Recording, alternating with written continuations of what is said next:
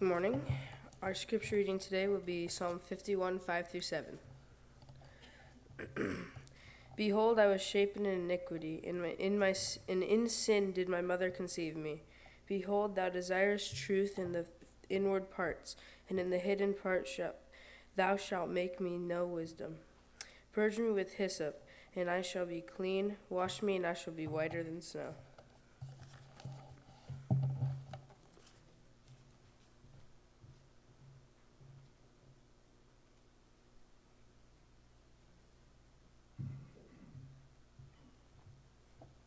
Good morning, church. I got my mic on here. Before we begin, let me get settled here, and we will have a word of prayer again, but nothing's better than prayer.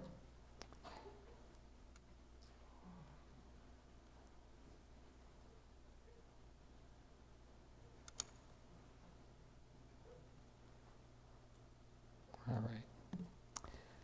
Dear Father, we thank you for this day, and we thank you for the privilege we have of studying your word. Help us that we may see you in your rightful place. And I ask this all in Jesus' name. Amen. This is a part of a series I've been doing. You probably haven't remembered them all. I'm sure you haven't. And my wife tells me I shouldn't be talking about a series, but they all fit, so whether you miss one or another, it's okay. But I remember I told you this is a Ron Cluzet series that we did in Des Moines. How many ever went to the one in Des Moines that they had several years ago, Ron Cluzet talking about the church works? Okay, good. Glenn, you went. You're the only one from here that did, huh? Didn't you go, Jeff, or you remember? Ron Cluzet. You remember Ron Cluzet's? Yeah, okay, good. So that's what I'm doing. Kind of redoing it. The first one was The Real Me, and I'd like you to turn your Bible, if you're with me, just kind of follow this along. Let's go to the book of Timothy. Timothy, let's see if I can find it for you. Timothy chapter 1, and verse 15.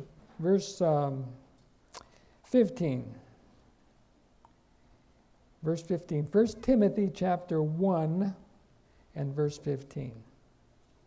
This is a faithful saying, worthy of all acceptance, that Christ Jesus came into the world to save sinners, of whom I'm what? Chief. The first one I talked about is the real me. Remember I told you that I look myself in the mirror and I say, you know how bad I am and I need changing. So you have to recognize who we really are. And then this one here is on created again. It's basically what to do to establish a relationship with Jesus. So we realize who we are, but why we need him. And that's what this was about, created again. So let me get my power thing. Brian, I'm already hooked up, right? So if I need to go, you'll change it. You remember Dr. Evans? Dr. Evans served as the senior pastor of Oak Cliff Bible Fellowship for over 40 years. Long time for a pastor. What's the longest you've had the pastor stay here? Glenn, what would you say? What's the longest time you've had a pastor stay here? 9 years? That's good. Here's a guy that's been for 40 years.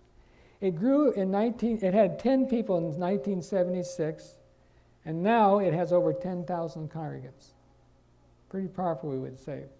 100 plus ministries. In growing up, though, he faced an inner city poverty, chaos at the home, and also his parents were on the brink of divorce.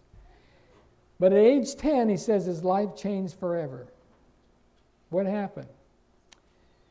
It was the year his dad turned to Jesus and he became an instant evangelist. But his mother disapproved. He said Dad would have to go downstairs, read the Bible in the middle of the night, because she didn't want anything to do with the Bible, didn't want anything to do with God. My mom didn't like my dad as a sinner. She liked him even less as a saint. Then it said that one night my mom came down the stairs with tears in her eyes. My dad was reading the Bible as normal.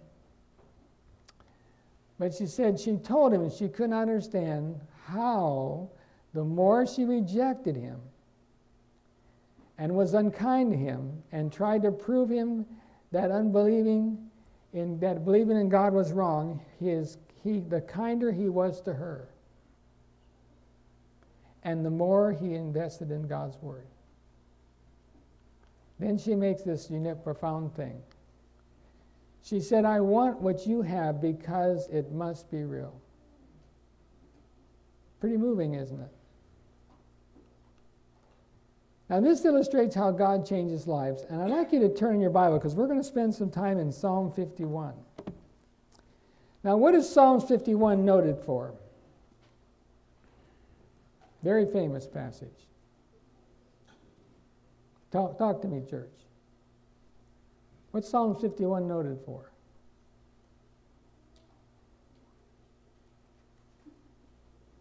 Interesting. Okay. Remember, that's the story of forgiveness. Bathsheba, remember, went into Bathsheba, committed adultery. That's what Psalm 51 is. But Psalms is actually a story of conversion. We're going to see that. There are 3 C's of Psalms 51. He creates a desire. So if you're in Psalm 51, should have had Owen read the other one, but let's go to verse 10. Create, that's the first C. In me a clean heart, O God. That's the second one. He cleanses the heart. And renew a steadfast spirit within me. Do not cast me from your presence. Do not take your Holy Spirit from me. Restore to me the joy of your salvation and hold me up to your generous spirit. Then I will teach the transgressors your way, and sinners shall be what? Converted. That's the third C. The convert converts others. Do you ever see that in Psalms 51? It's a story of telling our story of how God changed us to bring other people to Christ. Very unique principle. So let's look at the first point. Create in me a clean heart, O God, renew a right spirit within me. Nicodemus came to Christ by night.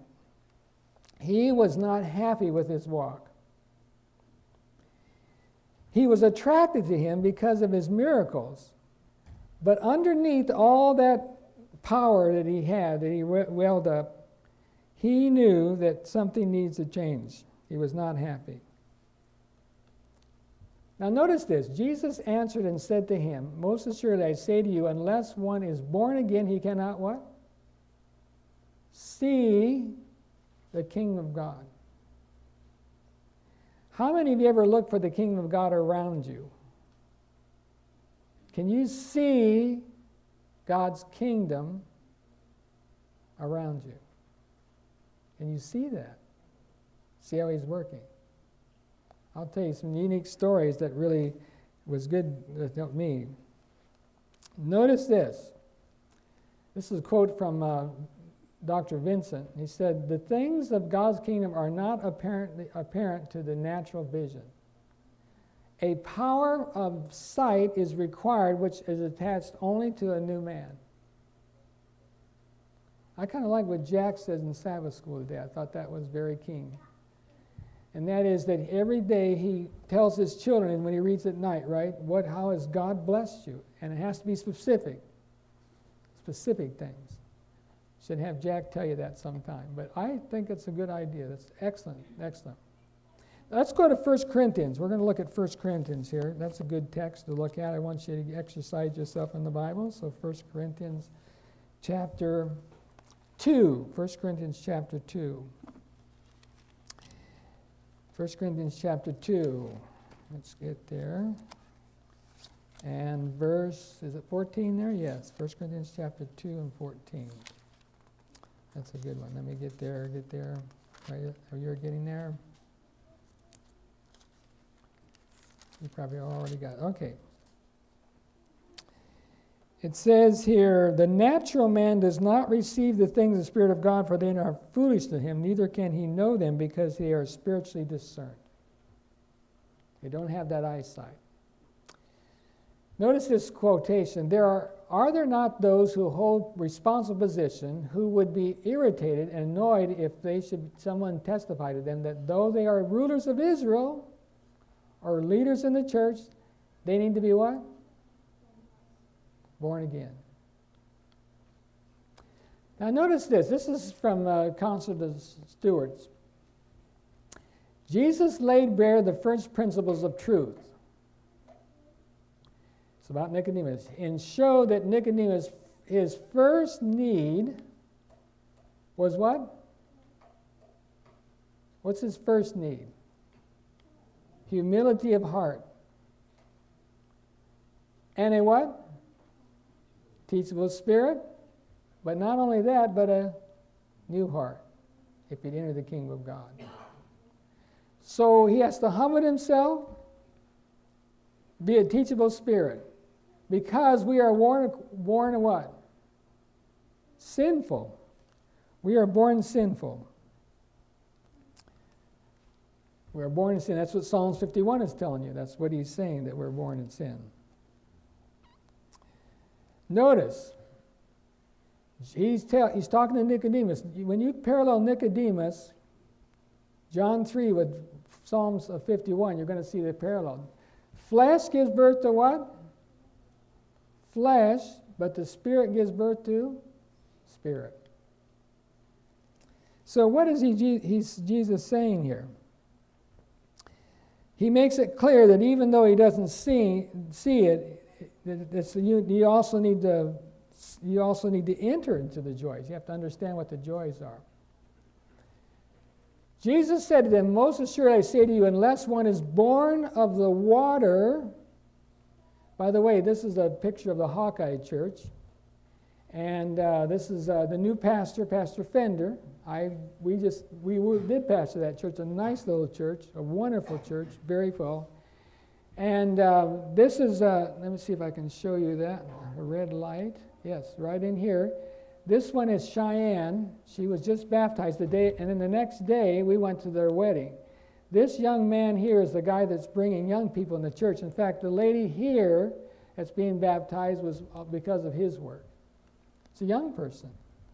He's probably no more than what, Shirley? Would you say 20? Yeah, in the early 20s. And just amazing. But it's not only important to be born of the water, but in other words, you're going to see it's important that we're born of the what? The Spirit. The born of the Spirit. Those are so crucial there. A Christian life is not a modification or improvement of the old, but a transformation of what? Nature. Two diverse things cannot at one at the same time occupy the very same place. Your own life, a life of God, cannot fill the heart at the same time. Your life hinders the entrance of God, the life of God. When your own life is cast out, the life of God will then fill you. As long, it continues to write, Andrew Murray, as long as I myself am still something, Jesus himself cannot be everything. My life must be expelled, then the Spirit of Jesus will flow in. Let's put it this way. This is what thought to Montebello is. You cannot retain self and yet enter the what? Kingdom of heaven. See, self is the problem that gets us in the way, that gets in our way, isn't it? I know I make mistakes, I still make mistakes. But if we ever want to attain holiness, it will be through the renunciation, that's rejection of self, and the reception of the mind of Christ. So notice the reception of the mind of Christ means accepting Jesus. Pride and self-sufficiency must be crucified. If we find, this is an interesting thought, this is an Adventist author, if we find a Christian experience is demanding and what? Exhausting, leaving us constant feelings of inadequacy and fertility, that's uselessness, then we are living primarily on our own efforts and are forced to serve self into imitating Christ, to force self into imitating Christ. Now, when a baby is born, he's usually, or she, whoever it may be, is unaware of what's happening to him.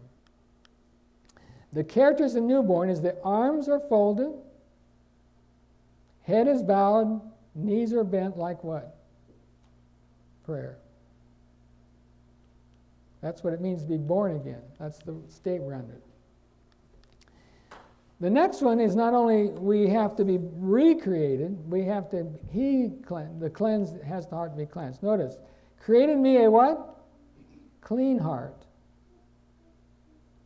And renew a right spirit within me. So we're going to talk about that. Wash me. So notice this is what Jesus is talking to Nicodemus. Same thing. Wash me thoroughly from my iniquities. Cleanse me from my sin. That's what he had to get out of him. Remember, we was having a hard time connecting because of his sin with Bathsheba.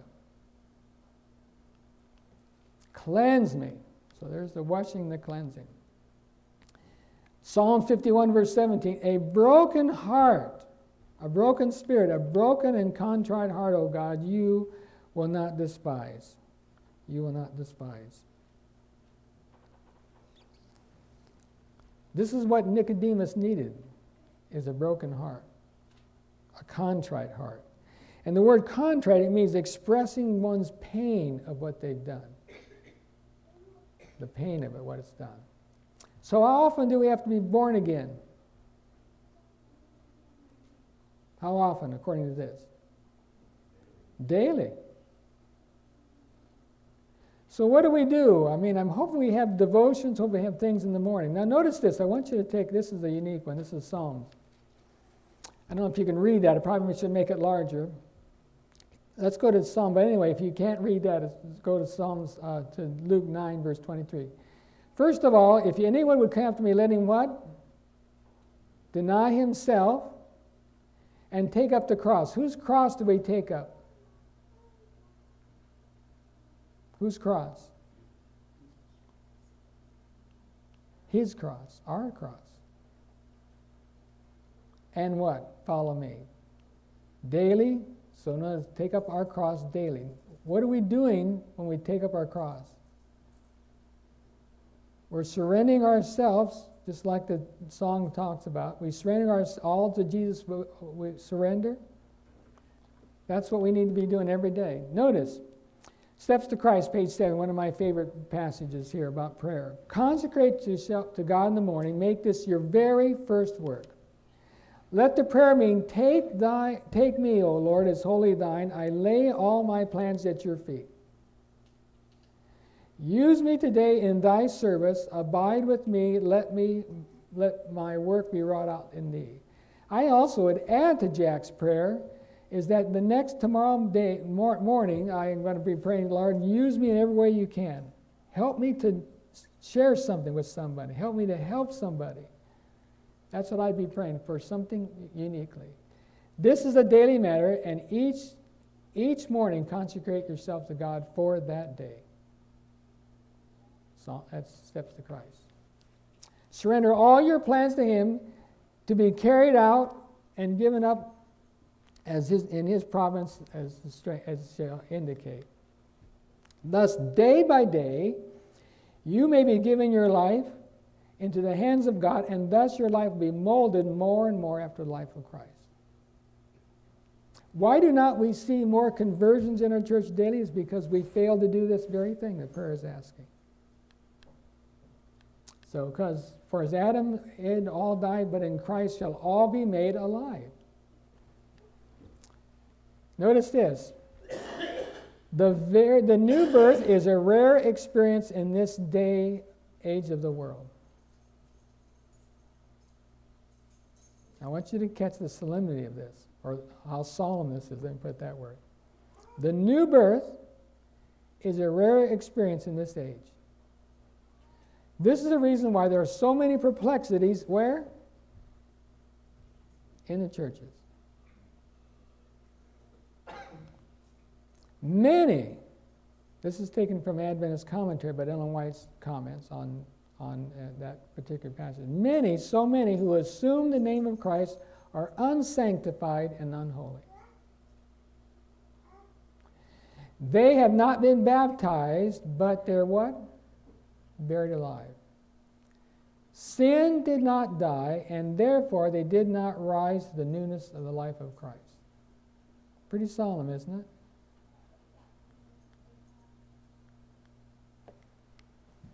Last C. Just moving right along. Don't want you guys to sleep on me. The convert converts the others. So notice, Psalms 51. Restore to me the joy of your salvation, and uphold me by your generous spirit. Then I will teach transgressors your ways, and sinners shall be what? Converted to you. That's what our testimony is for. This is Psalm 51:15. Lord, open my lips. In fact, he's concluding, that's what he's doing, that your mouth may declare your praise. Can you get down there? All right. Now, one thing, let me back up here. One thing that you'll know that you've been born again is that we have fellowship with one another. There's a connection that we have with one another. But if we walk in the Lord, if we walk in the light as he is in light, then we have what? Fellowship with one another, and the blood of Jesus, Christ, his Son, cleanses us from all sins. Again, reflecting Christ, the converting power of God must be upon the hearts.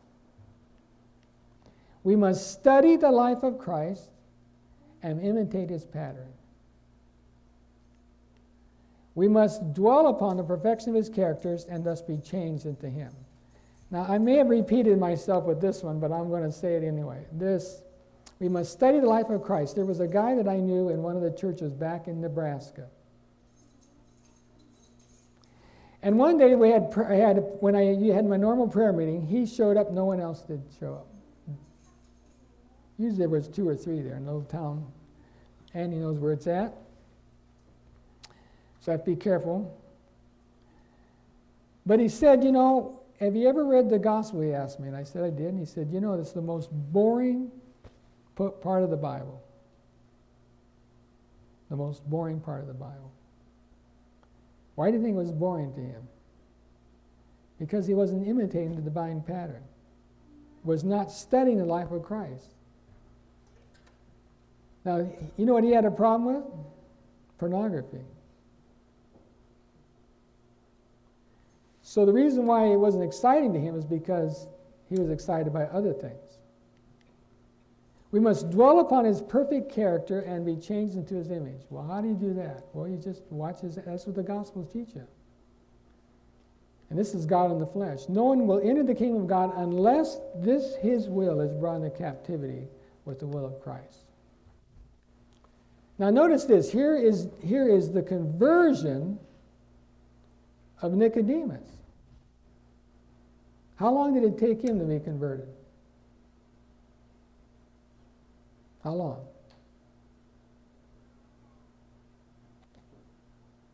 He started at the beginning of Jesus' ministry, 3.5 years. So this is the cross, at the cross. Pilate gave him permission. So Joseph of Arimathea took down the body of Jesus, and who else? Nicodemus, who came at first to Jesus by night, also came. And then they took the body of Jesus and bound him in strips and linen and with spices, as the custom of the Jews were. So notice, the two are together, open before anyone, even before the Jews after they crucified him, and they took it. So there's this fellowship, there's connecting with him. Is that my echo? All right. So in 1 John, when we read 1 John, you'll see that there's 5 evidence of one's being born again. Now, John is also the one that says that one must be born again. This is the conclusion. So here's the 5. All right, back up. A born-again Christian does what? Practices right doing. He does not practice sin. A born Christian loves others, regardless of what they may do to him. He believes Jesus is his or her Savior.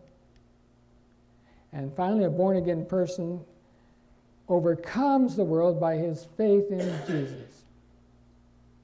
So here's my final story. If I can get through this, I think I'll do this story. This is a picture of our family, many years young. Many years young. I think it's one of the last pictures we had as a family. My sister Bonnie dies in December 21, 2000. My dad dies in September of 2017. My mother dies 4 months to the day later. Now, in between those two, we're going to see that as my wife's mother dies. Then my brother Clifford dies. And then in August of last year, my brother dies. So basically, even only Joel and I left of the whole family. Kind of took us out. And this is, you can't see those with those dates and those yellow markers. There's less than a year, those 5 died. Well, Bonnie, but the 4 died. Less than a year. Now I'll get my story straight here. Now this is my brother and I, which you can see is Brother Clifford and I. And for most of my life, my brother was pretty critical of me because I was the one and only firstborn. That means I got all their money, did everything I needed to do, but I didn't have anything left. But he just did not like that. He just did not like that. Of course, he was a very... Now, but he had a problem believing that God really cared for him. All his life, he had this problem. So, he lived with my parents on the last 10 years of his life, and he really took care of them because there are things that they could not do for themselves. But after my parents moved to assisted living, he could have stayed there if he had the funds to do it, but he didn't. He lost his job, and because of that, I had to sell the house from underneath him. That made him even worse. And then, to get all that, he lost his job, and then he disappeared. He just took off in his car. Well, he came down and helped us for a while, which was a blessing. It really was a blessing. And then he disappeared for a year. We never heard where he came from, where he went to. So what we found out was that later he was contacted. He contacted, but it wasn't me, because he was mad at me for selling the house underneath him, but he contacted my sister. And where he was living at, if you can see that, I'll try to point that out for you. He lived in a town called Quartzsite. Now, Quartzsite is a town about, what would you say, Shirley, during the summertime, what would you say Quartzsite would be? 3,000? About 2,000 people? Maybe 5. But if you can see, there's Phoenix over here. Let me go back. That's the wrong one.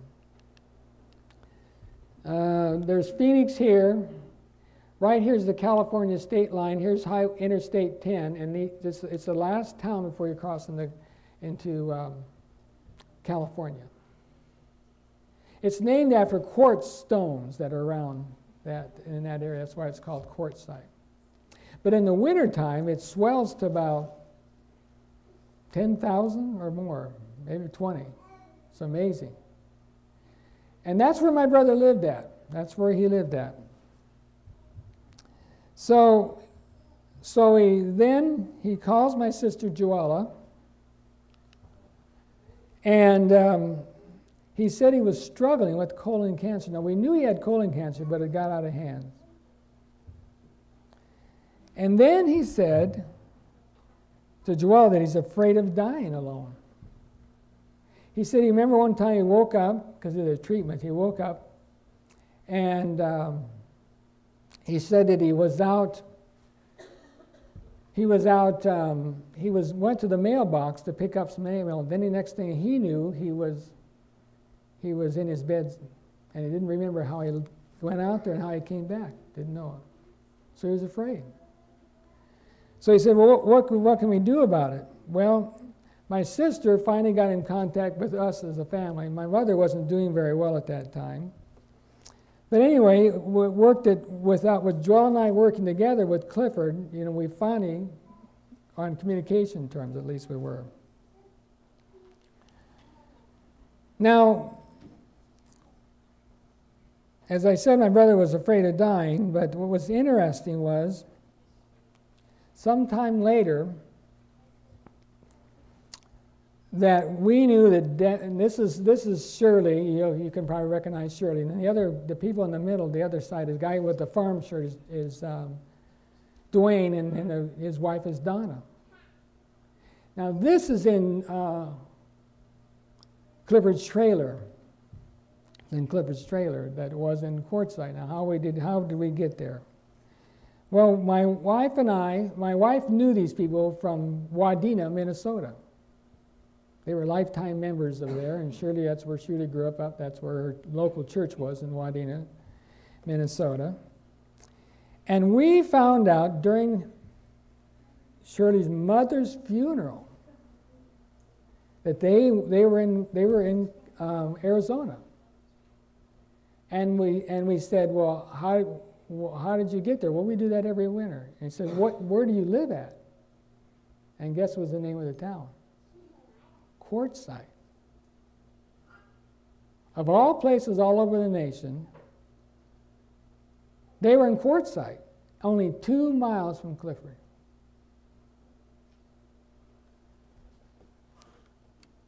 Now that's amazing. All right. Now it's interesting. The day my mother died, I think it was the next day or that same evening. It's the next day. The day that he died, that my mom died, he was knocking on his door.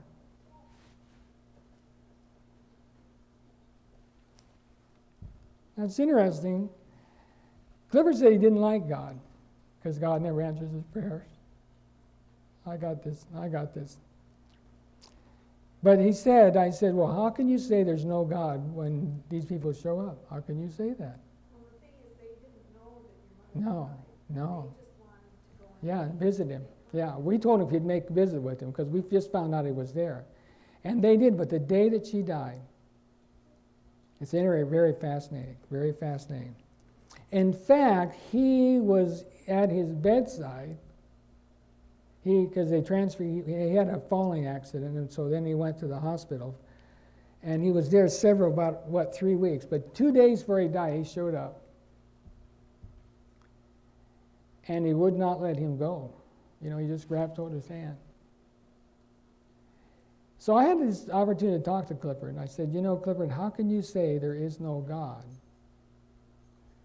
When we knew people, I said, and that's another thing I told him, I said, you can't get too far from me because if I don't find you out, I'll find you.